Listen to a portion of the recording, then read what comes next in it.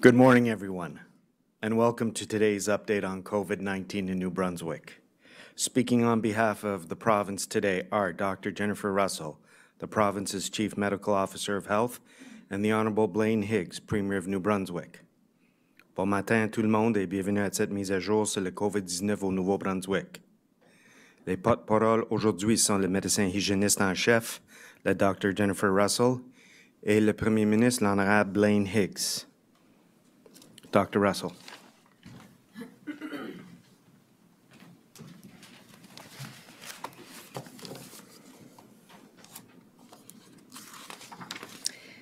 Good morning, everyone.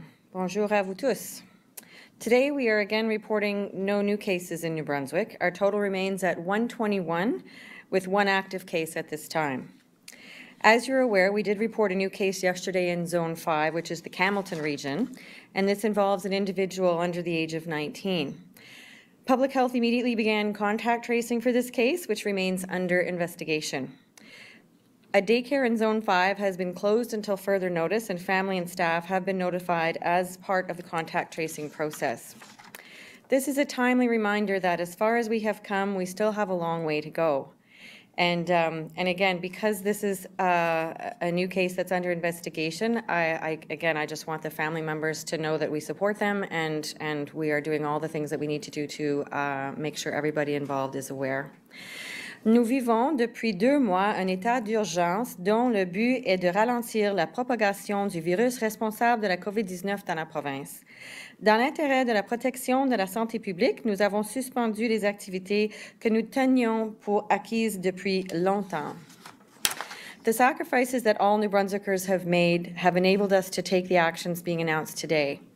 Our progress through recovery has been measured and deliberate.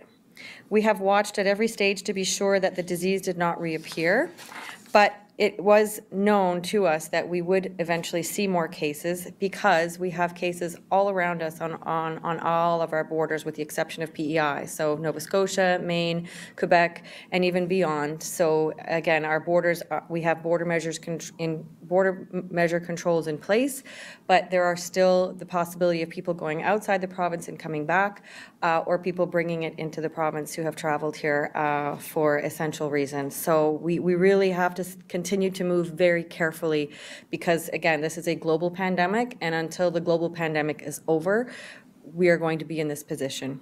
So the yellow phase begins today and will take several weeks to implement. The Premier will provide the details in a few minutes. J'aimerais rappeler à tout le monde qu'il faut continuer à être vigilant. La pandémie est encore globale et aussi en hors de nos frontières, en Québec, en Nouvelle-Écosse, en Maine et d'autres places. Alors, si cela devient nécessaire, nous envisagerons de nouvelles mesures restrictives et nous les adopterons s'il le faut pour ralentir la propagation du virus. Ces mesures pourront être prises à l'échelle locale, régionale ou provinciale selon les circonstances. Mais c'est encore vraiment important que les gens suivent les directives de santé publique au niveau de leur protéger leur famille et ceux qu'ils connaissent. C'est vraiment important parce que le COVID-19 va encore être avec nous. Some activities, including unrestricted travel outside New Brunswick, will continue to be tightly controlled for the foreseeable future. The first actions under the yellow phase, which take effect today, are aimed at widening our circle of contact and activities while continuing to maintain the health of New Brunswickers. But this does not mean the pandemic is over, and it doesn't mean that we would want to see a large number of people gathering and not social distancing. And I know that this can happen, and I am aware that it has been happening. And again, I would really like to discourage people from doing that and encourage people to take all the precautions that they need to protect themselves and their loved ones and every other New Brunswicker here in our province. While society and the economy increase activity and measures are relaxed, please remember, people can be contagious and spread COVID-19 up to 2 days before you have symptoms and feel sick. That's why everybody still needs to continue to act as if they have COVID-19. So whereby we don't have a whole lot of active cases right now, again, it is still possible to have asymptomatic transmission, and we want everybody to stay vigilant. It is really important. It is really important because we want to be able to continue to allow people to have access to the things in society and the economy that are very valuable to them and are valuable to all of us. So please limit your close contacts at all times to prevent the spreading to others, especially those who are more vulnerable to complications of COVID-19. Nous devons tous continuer d'agir de manière responsable afin de ralentir la propagation du virus. Si jamais il vient à réapparaître et nous devons nous préparer en vue d'une éventuelle deuxième vague, ce qui semble très probable. Le plan de rétablissement du Nouveau-Brunswick repose sur notre évaluation de la situation de la COVID-19 dans la province et sur notre capacité à réagir à une résurgence de la transmission, que ce soit maintenant ou à l'avenir. Et comme je l'ai dit en anglais, vous pouvez avoir pas de symptômes et même si vous avez des symptômes, vous pouvez transmettre le virus avec pas de symptômes 2 jours avant que vous développez les symptômes. C'est pour ça qu'on devrait tous agir comme on a le COVID-19. On devrait tous agir comme le COVID-19 est encore ici au Nouveau-Brunswick parce que c'est vrai. Et c'est tout alentour de nos frontières, en Québec, Ontario, à Nouvelle-Écosse, Maine et d'autres endroits dans les États-Unis. Alors, c'est pour ça qu'on devrait se protéger et protéger notre famille et aussi tous les gens et tous les citoyens du Nouveau-Brunswick. This is not about achieving an absence of cases, but our ability to act when cases arise, and they will arise. And when they do, our public health teams in each region will react very quickly and do all the things they need to do to protect the population. And if people need to be hospitalized, if they need to have specialized care, that is available also. We are proceeding on the understanding that our public health system has the capacity to test, trace, and isolate cases of COVID-19 as they occur, but we still need the population to cooperate in terms of presenting when they have symptoms, calling 811, and getting tested immediately. Have a very low threshold to get tested, please, and because, again, everybody in this province will benefit from that. We are proceeding in the knowledge that our healthcare system has the ability to manage new cases without becoming overwhelmed and to respond to local surges as they happen. We are proceeding with the support of employers who have put in place measures to keep their workplaces and employees safe. And the restrictions on our international and interprovincial borders will stay in place to reduce the risk of transmission from imported cases. But the risk is not zero. So as much as we need to do to protect the population, each individual has a responsibility to protect themselves and all of the citizens of New Brunswick. Most of all, we are moving ahead with your help and support. Your adjustment to this new normal is crucial. Our collective success is the result of thousands upon thousands of individual actions that have helped keep our province safe during this global pandemic, and we will continue to depend on the thousands of New Brunswickers to make good decisions to protect themselves and our province. So keep washing your hands regularly and thoroughly. Don't forget to disinfect commonly touched surfaces in your home. Cough and sneeze into your sleeve. Avoid touching your face. Maintain 2 meters of distance from others. Please keep your number of close contacts very small. And when you can't socially distance or physically distance, please wear a community mask that covers your mouth and your nose. These are all continually important and critical to our success moving forward. They seem like small things, but they really make a huge difference and have allowed us to have the success that we have had so far. If you feel unwell, it is vital that you stay home. If you are experiencing symptoms of COVID-19, arrange to be tested. This is how we will continue to keep the COVID-19 virus from establishing itself in New Brunswick. And again, we don't know when the second wave is going to happen. We expect there to be a second wave, but I would really like to delay it as long as possible and make sure that it is as small as possible and that the fewest number of people are affected as possible. But I can't do that alone. You need to be active participants engaged in the actions that everyone needs to take to protect our province. Please keep doing these things because they will save lives. Nous sommes en droit d'éprouver une grande fierté devant le succès remporté par le Nouveau-Brunswick jusqu'à maintenant. Néanmoins, chaque étape de notre rétablissement va comporter ces nouveaux défis. Et comme je dis en anglais, je ne peux pas protéger la population entière par moi-même. C'est vraiment quelque chose que chaque individu devrait prendre responsabilité pour protéger les gens du Nouveau-Brunswick. J'ai toutefois confiance que nous serons capables de relever ces défis à mesure que nous nous ajusterons à notre nouvelle normalité. Ensemble, nous avons accompli tant de choses, alors ne lâchons pas. Merci beaucoup.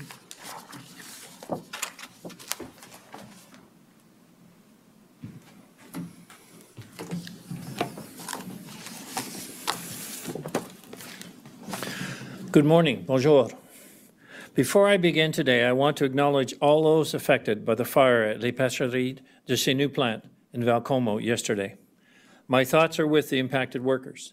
In fact, I spoke to the general manager, Poulin-Savoie, just before this press release, and discussed the impact certainly in the community and what we were able to do to assist in this regard.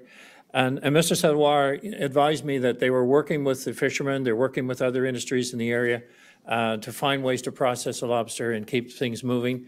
And I was very encouraged by his optimism to deal with the situation that obviously is very difficult.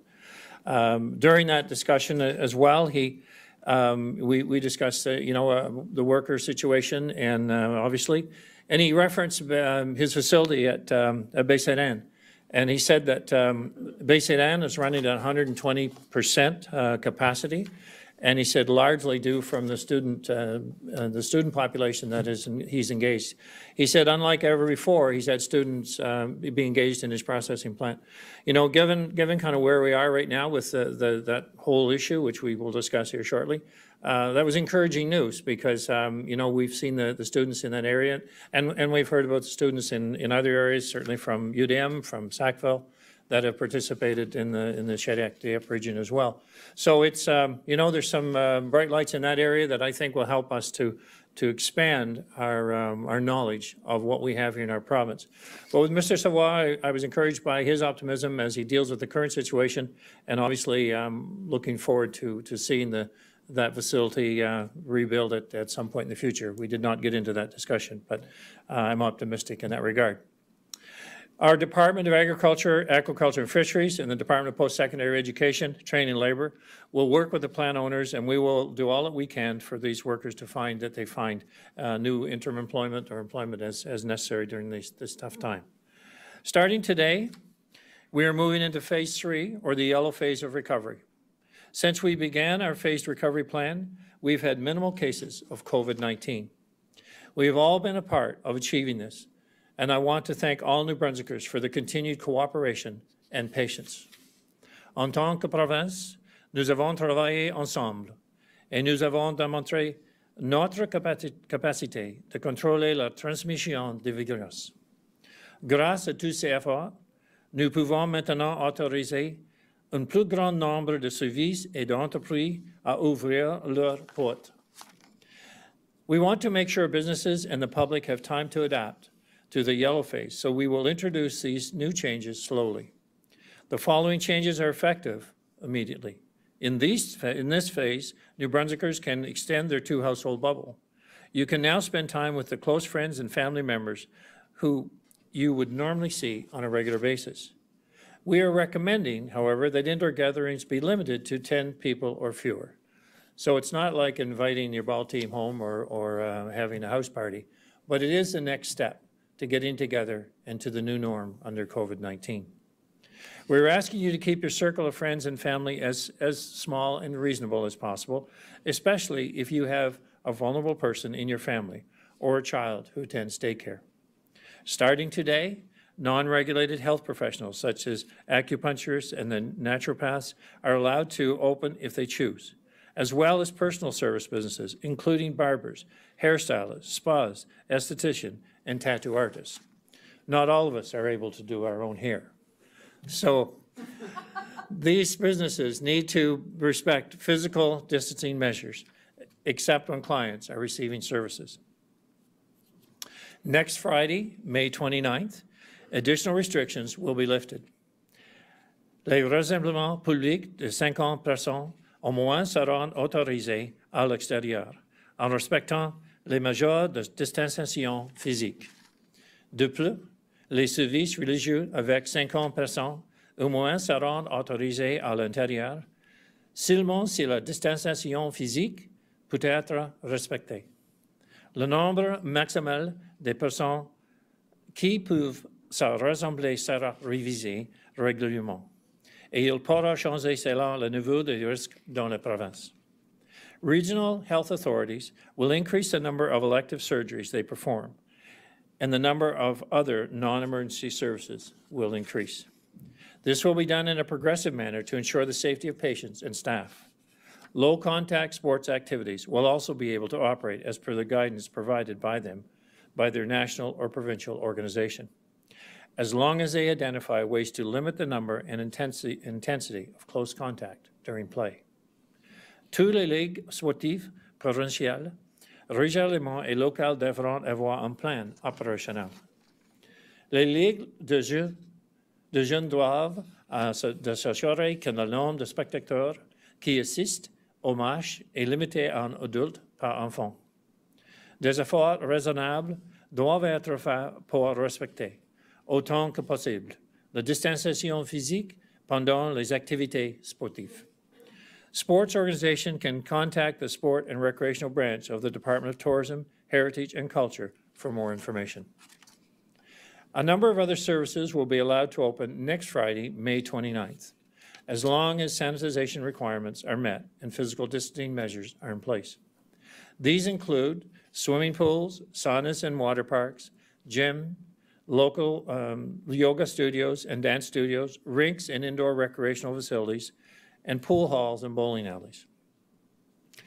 After much consideration and discussion with the All-Party Cabinet Committee on COVID-19, we have also made the decision to allow temporary foreign workers to re-enter the province as of May 29th. We are still prioritizing the safety of the Brunswickers, but as we restart our economy, we also have to find ways to meet the needs of the agricultural and seafood sectors. Our plan was always to allow temporary foreign workers to enter the province once it was safe to do so. Our plan was also always to ensure that the farmers and the fishermen and the processors would have the workforce they need. While we have made great strides in terms of identifying individuals, whether they be students or other individuals who have come forward, I think the total may be in the 400 range, it is necessary to ensure that additional workers will be available. Now that we have consulted with experts, including public health authorities, we have determined that the risk to the Brunswickers is low as long as safety measures remain in place, including the 14 days of isolation before they can start working. Finally, beginning on Friday, June 19th, overnight camps will be allowed to open. Les camps de vacances devront mettre en place les mesures de sécurité fournies par la santé publique. Ces mesures comprennent la distanciation physique, un nettoyage amélioré et un processus de dépistage des enfants, des parents et des employés. Les camps de vacances devront aussi préparer un plan opérationnel avant d'ouvrir. Right now, New Brunswick is in an enviable position. We have the opportunity to reopen our economy while still protecting the safety of our residents. We have limited the spread of COVID-19 within our borders. Now we can focus more on supporting businesses and organizations as we all adjust to the new normal. We are still facing a global pandemic, and this will continue to bring about unforeseen challenges. But we also have the unique opportunity to reinvent the way New Brunswick does business. En prenant les bonnes décisions maintenant, nous pourrons être dans une position de force pour l'avenir. We have shown that we're able to accomplish much when we work together toward a shared goal. I'm excited how we will continue on that path. And we will continue on that path successfully because the success thus far has been related to the tremendous cooperation that we've seen throughout this province in following the compliance of public health, in looking at ways to do things differently, and to rebuild New Brunswick like it has never been rebuilt before. Thank you. Merci.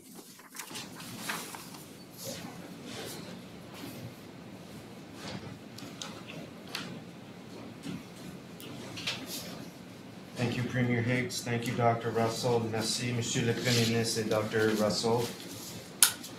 Nous allons maintenant procéder aux questions des journalistes. Vous avez toujours le droit de poser vos questions dans la langue de votre choix. Chaque journaliste aura une question. We will now proceed with questions from the media. You have the right to pose your question in the language of your choice, and each reporter will have one question. Adam Harris, Telegraph Journal. Thanks, Bruce. question for, I believe, both Dr. Russell and Premier Higgs. Is there any kind of warning to New Brunswickers today that if they don't follow social distancing rules and businesses don't follow protocols, that they'll be pushed back inside? Can you reiterate the thresholds where that would happen?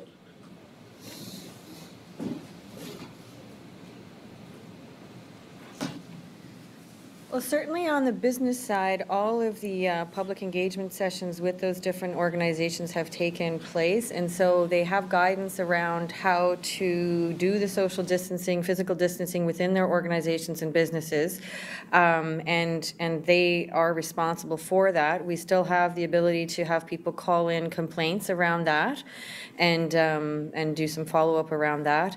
And then for people in public, obviously, that is still encouraged at all times, with the exception of the people who are your very close family and friends. So we're continuing to encourage people to physically distance, and that is going to be the guidance in perpetuity while we wait for a vaccine.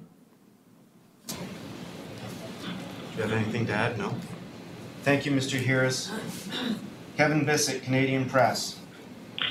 I expect this to be for Dr. Russell. Dr. Russell, will you be releasing new modeling? I know you released modeling when we started this all, but will you be releasing new modeling to show what the next few months will look like, perhaps, and when a possible second wave may come to the province? Right now, there is no plan to do any more modeling at this point in time. I think what we're doing right now is we're looking back at all the information that we've gained and experience that we've gained since early March on our response thus far, so that we can be prepared for the next wave and use all of the information again that we've received.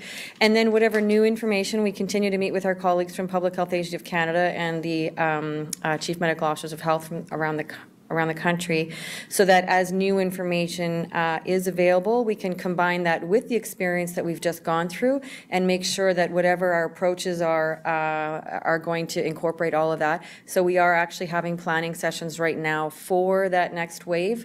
And again, all that information will be incorporated into our planning and preparation.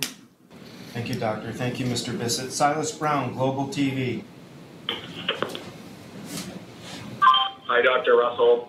You said during your remarks that you're aware of gatherings that have been too large and not following the current public health rules happening already, and you're also still continuing to ask people to keep close contact as low as possible, but you're also kind of throwing open the doors today that's going to give New Brunswickers a lot of freedom determining who they come in close contact with. And I'm just wondering how you reconcile that advice. Well, again, it's about balancing those risks, and it's about trusting the public to do the right thing.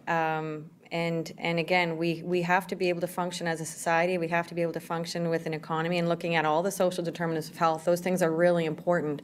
So where people have this new freedom, it is really important that everybody understands the risks, that everybody still continues to act as if they have COVID-19. They have to continue to act that COVID-19 is probably still circulating within the province, and will continue to do so while our borders and outside of our borders have cases all around us in different jurisdictions. And so, yes, we have good border measure controls in place right now, but that does not stop COVID-19 from being brought into the province at any time. And so, yes, I hear what you're saying, and how do you justify that? And I think it is just a balance of, again, what the public has been able to understand and cooperate and comply with thus far, and using really good judgment and trusting that they will make good decisions moving forward, knowing that their decisions individually have an impact on the collective success of New Brunswick. So all of the triggers and all of the established criteria for opening are in place right now. Some of those criteria include having, again, all of the public health resources necessary, hospital access necessary, having having ongoing continued public health communications and messaging, and continuing to have that level of cooperation and understanding to move forward. So we have all the criteria in place to move forward. And again, this is the next phase in where we're at right now. And we do have to continue to be aware that things can change at any time. And I think that's the piece that really needs to be driven home, is that our situation can change at any time. There is no guarantee at this moment in time. And not to be flippant or making light of it, but with this power comes responsibility. So every New Brunswicker is being empowered with a certain amount of responsibility to protect their fellow citizens right now, and that we do encourage them to take that responsibility very, very seriously, because it will impact vulnerable populations, it will impact vulnerable people, it will impact institutions. So there are domino effects and ripple effects from all of these decisions. So we are all connected, and that reminds me of the Avatar film, where there's all the white connections in the background with everything. So we are all intimately connected when it comes to COVID. This is a global pandemic.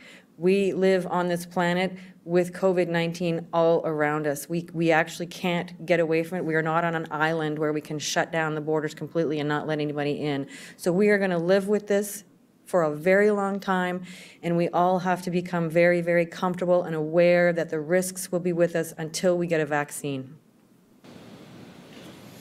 Thank you, Doctor. Thank you, Mr. Brown. Michel Corriveau, Radio-Canada. Oui, c'est une question pour Dr. Russell.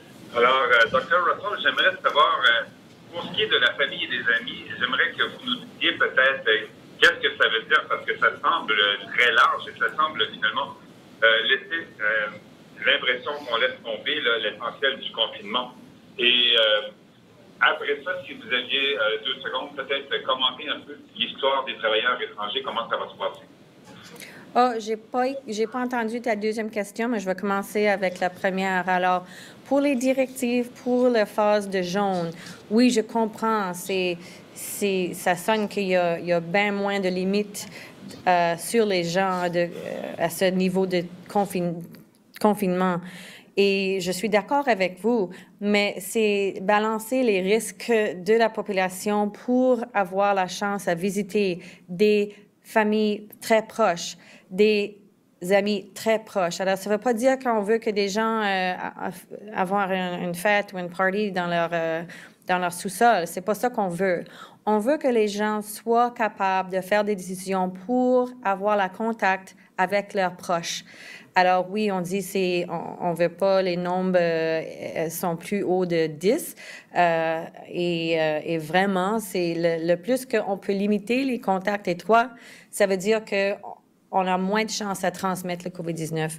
Alors, on dit pas on veut pas que vous téléphonez toute votre équipe de hockey pour faire un party. Alors, c'est vraiment utiliser votre jugement, être très responsable. C'est vraiment pour connecter avec des amis très proches et la famille très proche, mais pas dans des grands nombres. Merci, M. Corriveau. Vicky Hogarth, Charlotte County TV. Thank you, Bruce. My question is for the Premier. Premier Higgs, some New Brunswickers are wondering how Prince Edward Island's decision to allow seasonal residents to enter the province as of June 1st will affect New Brunswick. Will these travelers who are passing through by car be able to stop freely in New Brunswick? And do you suspect you will be opening up New Brunswick to seasonal residents in the near future? So we'll continue to work with the island and the public health officials in both provinces to determine kind of the next phase of our alignment going forward. We have, from the beginning, allowed people to come through New Brunswick to get to other provinces. I mean, I think that's an obligation we certainly would have and we would agree with. So that will continue, and as a province makes a decision in relation to seasonal residents, then we should be able to ensure that when they come to our borders, they have a reason why they're coming. I understand that PEI is going to have a very strong, solid kind of an application process so that residents are well understood, and that I would assume they would share that with us so we can share that with our officials at the border, and we can get certainly continued compliance through the province. Thank you, Premier. Thank you, Ms. Hogarth. Matthew Wacomo, l'Acadie Nouvelle. Bonjour, ma question est probablement pour Dr. Russell. J'aimerais savoir comment ça va fonctionner pour la prochaine phase, la phase verte. On sait déjà que dans 2 semaines, dans 1 semaine en fait, il va y avoir d'autres étapes de déconfinement.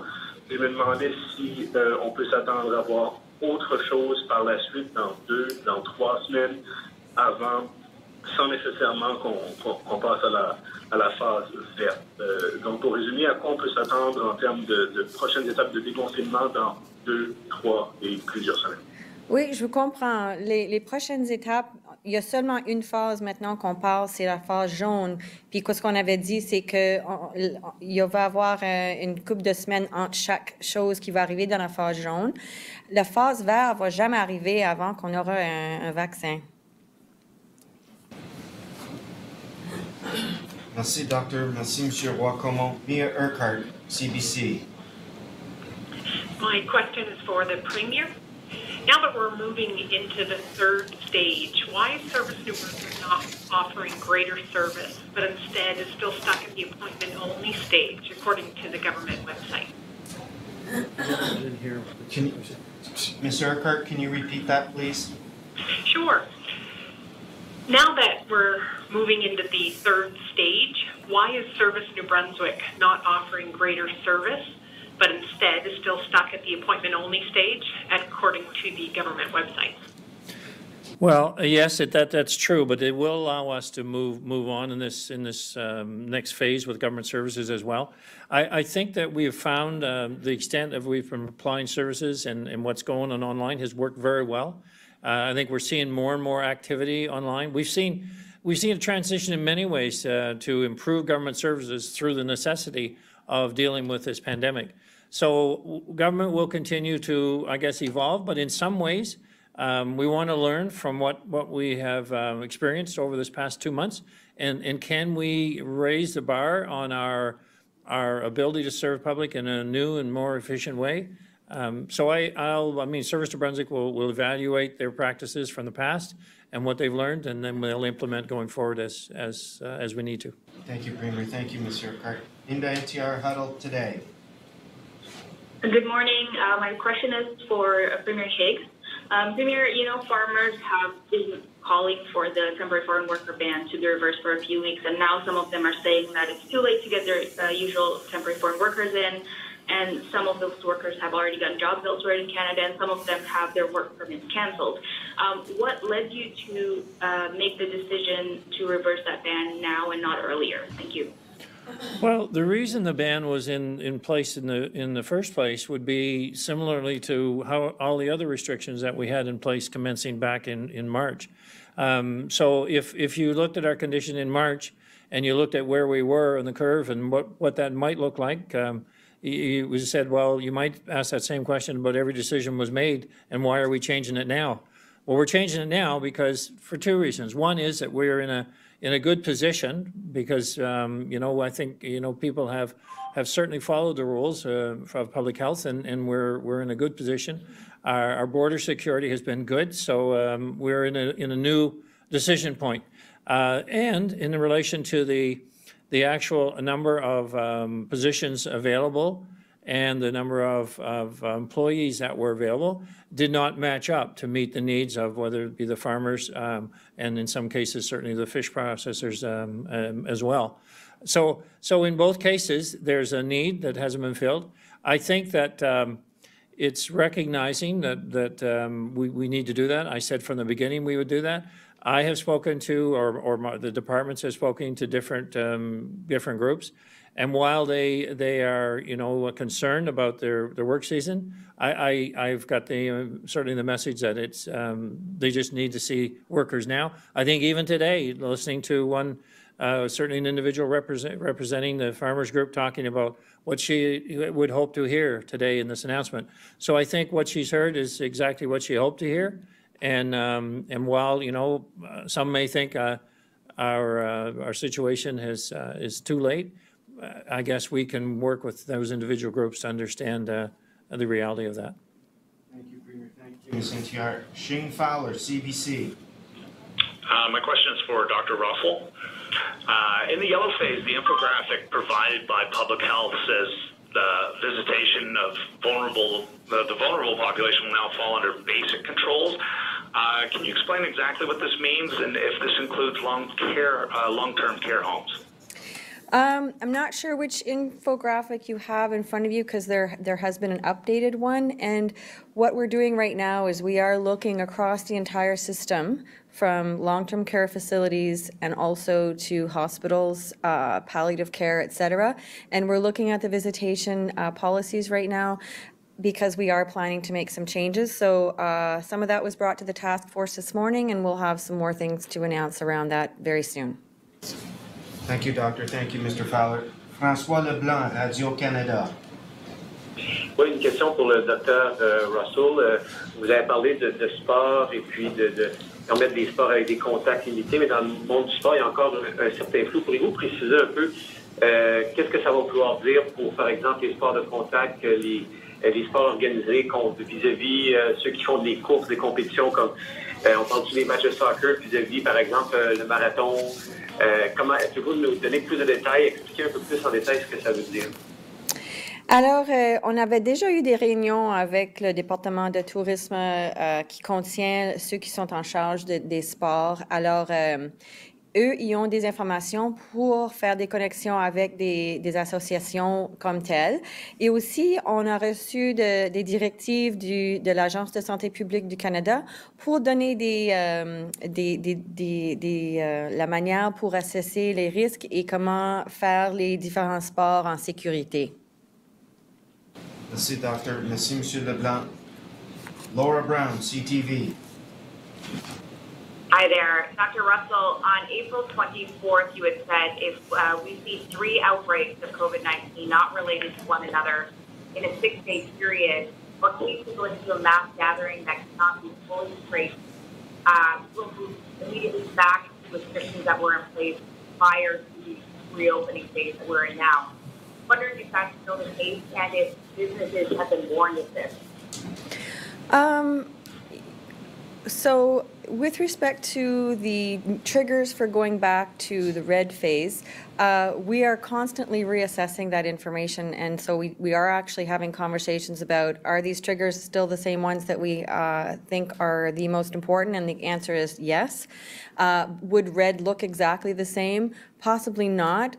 So the public health team reviewed all of the information yesterday. Again, this is an evolving situation, so we want to make sure that we have the most up-to-date and most evidence-based information. And again, looking back at the last 2.5 months around what has been successful, what has worked really well, and what would we tweak and do differently if we had to go back to red again. So that information is being worked on as we speak, and so that way, again, we have the most up-to-date and relevant information as we make decisions moving further. But the trigger itself will remain the same. There are other triggers that are broader than that include, do we have the right resources? Do we have enough contact tracing? Do we have enough testing capacity? Do we have enough personal protective equipment? Do we have the right amount of hospital beds, et cetera, et cetera? So there's more than just one trigger, but the main one that we're all worried about is, again, if we were to see 3 cases of unlinked community transmission in a 6-day period. And there are other triggers as well in terms of outbreaks, and we would look at changing things at a regional level if we needed to as well. So it may not involve the entire province, but it could be applied at the regional level, which is the guidance from Public Health Agency of Canada, that we have these criteria. We build all of these decision-making protocols around what we need to do at what time, but each jurisdiction will apply that to their own data, their own situation, and it could be even on a regional basis. Thank you, Doctor. Thank you, Ms. Brown. Elizabeth Fraser, CBC. Hi, Premier Higgs.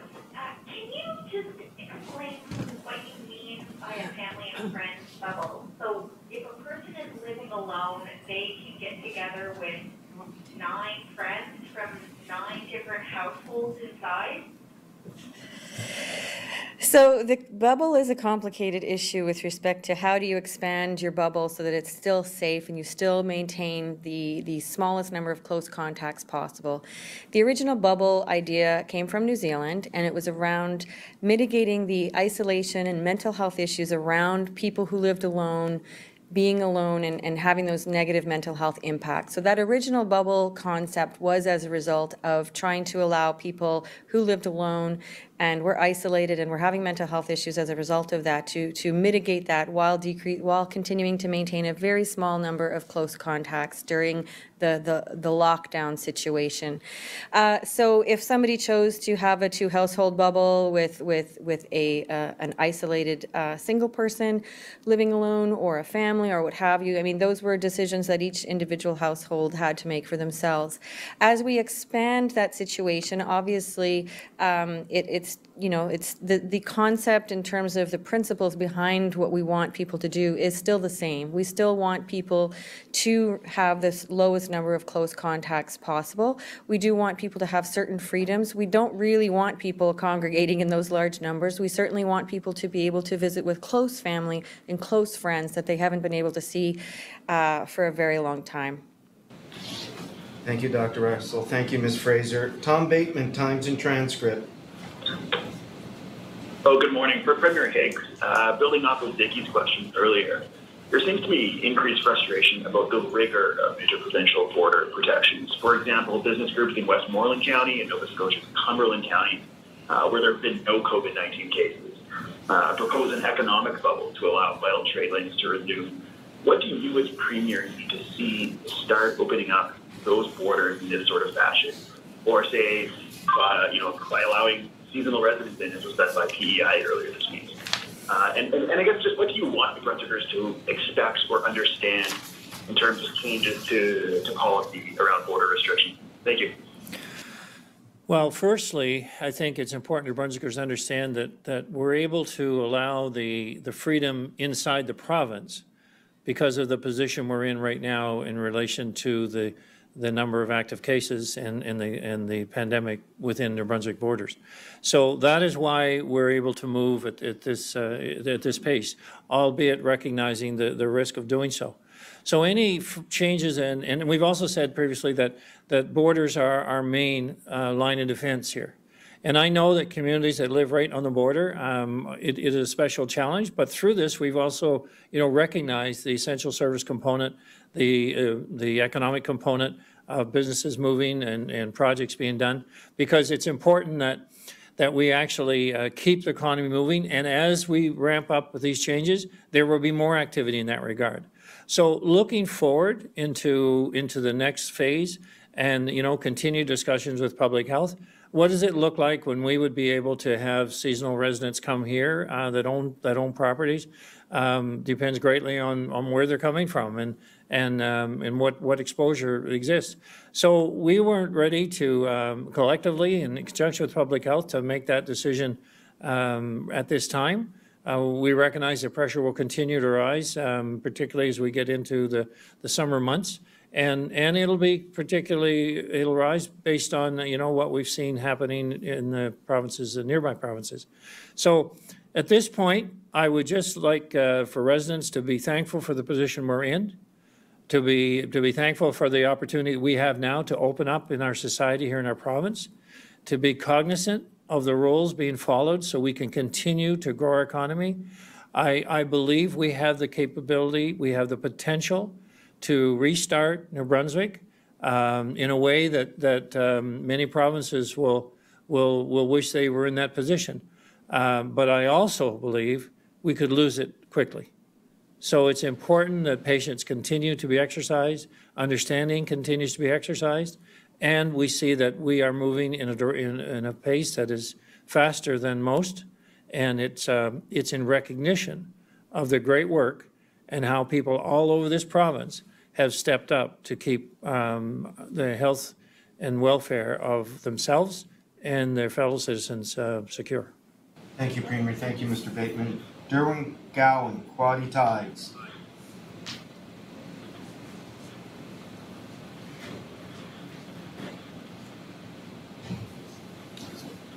Bill Hunt, Daily Gleaner. Good morning. My question is for the Premier, I guess. Can you define, sir, what you mean by low-contact sports and how individual sports will meet that standard?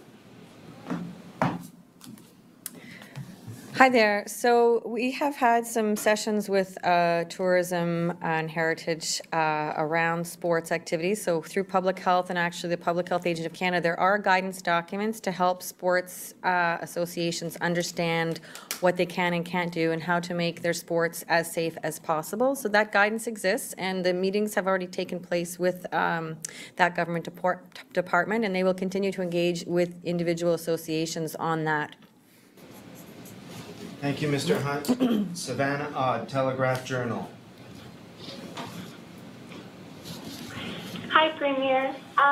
Do you have a sense of how many of the foreign workers that we were scheduled to originally receive in April that we are still able to bring in now? And if that number has shrunk, how is the province actively trying to compensate for any losses, I guess, in that number?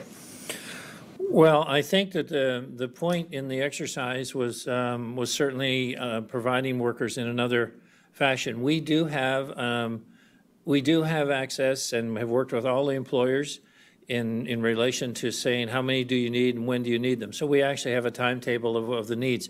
So as you know, when I first put the ban on temporary foreign workers, I think there was 175 that were coming at that point. That would be isolating and available like May 15th or in that range. The idea or April 15th maybe it was. But anyway, the idea was that we certainly were looking and working with companies based on the timelines they needed. So I'm not suggesting that there's a compensation formula here. I'm suggesting we're allowing now, based on the health pandemic situation, that we can once again look at foreign workers to come in to meet the needs of the employers. I think that we've seen companies, we've seen issues all over the province, all over the country, where companies have shut down, and they shut down because we were in a health pandemic. We'll all be dealing with that in our own way. But my goal right now is to allow people to get up and running, and to do it as quickly as possible. Maybe do it faster than others may, and have companies be able to get back into an economic prosperity way of life, which is of course what we're trying to achieve here. Thank you, Sorry, thank you, Ms. Ott. Sorry, could I just get a quick clarification? I wasn't trying to suggest monetary compensation. I was more asking just about recruiting efforts. Like if we have a smaller number able to come in now, what is the province doing to recruit? Sorry, I should have used better wording the first time. Well, in the case of recruitment, the applications would already be made to the federal government, and if the approval has been done, these applications are made well in advance, and so they would have been delayed because of the ban that was on here, and so it'll be processed through the federal government. We'll work with the local employer in order to with the federal government to expedite that, but that is a process that's set up like months in advance. And we had people that all of a sudden said, I need temporary foreign workers, who never made any applications. So you kind of say, well, where'd that list come from? But in this case, we're working with the ones who have already made applications and are now working with the federal government to see those applications filled. Thank you, Premier. Thank you, Ms. Ott. Nadia Gaudreau, Radio Canada. Oui, bonjour. J'ai une question concernant le cas dans le nord de la province. Je pense que c'est une question pour Dr. Russell. Est-ce que l'enfant a fréquenté plus qu'un milieu de garde et combien de personnes sont en isolement? Combien de personnes sont en isolement et est-ce qu'on pense augmenter le nombre de tests, entre autres des employés, du personnel des milieux de garde en général? Alors, comme tous les cas, n'importe quand ou n'importe où dans la province, depuis le commencement de mars, le processus pour la santé publique, nos équipes régionales vont suivre les mêmes protocoles pour chaque cas. Et dans chaque cas, ils vont identifier le cas, ils vont identifier tous les contacts étroits, ils vont appeler tous les contacts étroits et déterminer qui a besoin d'être testé, qui a besoin d'être isolé. Et s'il y a quelque chose qui devraient être faites au niveau d'une garderie ou une institution. Ça va être communiqué aussi avec notre équipe régionale. Et à ce moment-ci, je peux vous dire que l'équipe régionale travaille vraiment fort pour faire toutes les choses qu'on devrait faire pour protéger les gens qui ont venu en contact avec le cas. Et au fur et à mesure qu'on a d'autres informations qu'on peut partager, on va le partager, mais à ce moment-ci, c'est vraiment quelque chose qui est sous investigation maintenant. Ils vont continuer leur travail et c'est vraiment tout ce que je peux partager à ce moment-ci. Merci, docteur. Merci, Madame Gaudreau. Derwin Gowan.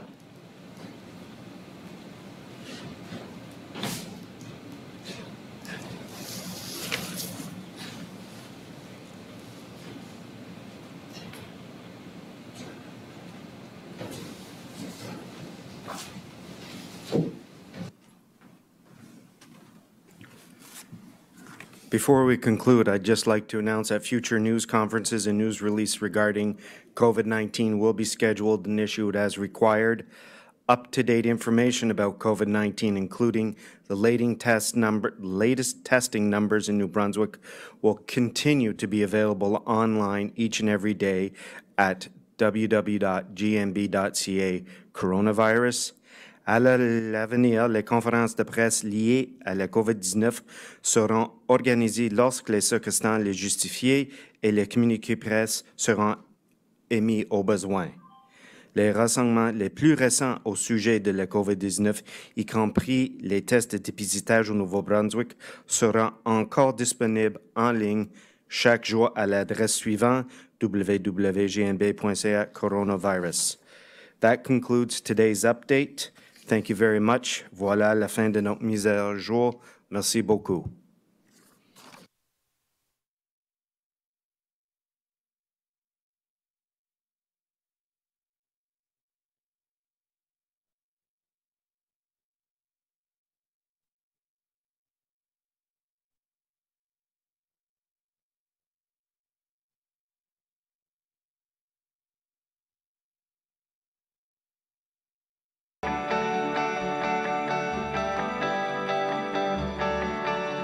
This is Rogers TV, New Brunswick.